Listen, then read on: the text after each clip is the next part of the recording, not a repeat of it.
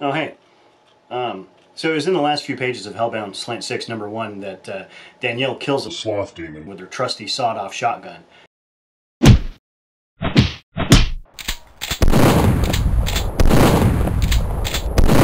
It's only moments after that none other than Aleister Crowley himself steps out of the shadows and informs Danielle that she's in hell.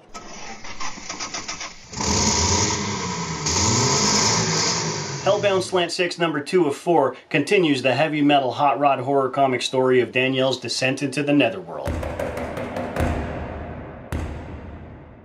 This classic pulp grindhouse story has one bad babe by the name of Danielle, her kick 1971 Panther Pink Dodge Demon, lots of guns, booze, devils, demons, and destruction. On the way to introduce Danielle to Satan himself, Aleister Crowley leads her to a seedy roadhouse dive bar where a lot of our era's dead kill eternity.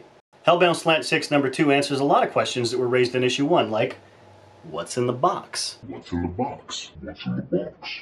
But it also raises a lot more, like, who's this guy? And who's that?